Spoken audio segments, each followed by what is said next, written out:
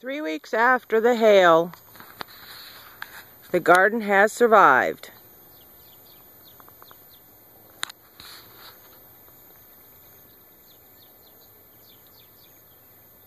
Lost about half of our carrots. The green beans are finally coming back a little bit. Today we transplanted our indoor plants, tomatoes and peppers and a couple of lettuce and some cucumbers Amy started. Try to get those going, see if they make it outside. The squash is coming along pretty good. Got some little babies starting on them.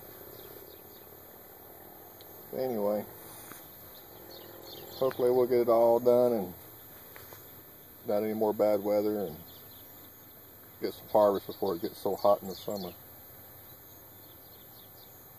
You gotta keep taking care of it. A lot of weeds coming up. Always gotta pull weeds. Constant battle with the weeds.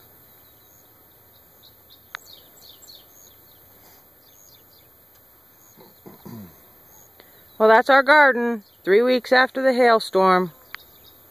We have survived.